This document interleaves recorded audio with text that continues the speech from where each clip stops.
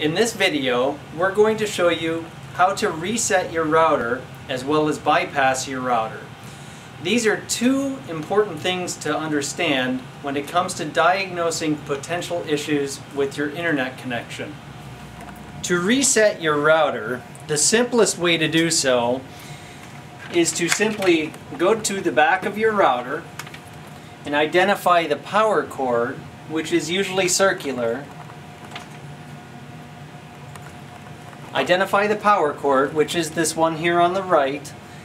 Simply unplug it, leave it unplugged for just a few seconds, and then plug it back in.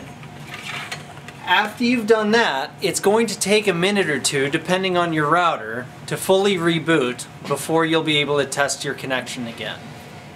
The other thing we often ask you to do when it comes to diagnosing your internet connection is to bypass the router.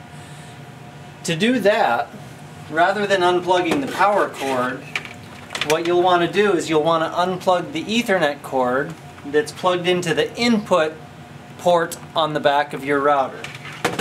You'll then take that Ethernet cord and plug that into the Ethernet port on any computer. It can be a laptop or a desktop,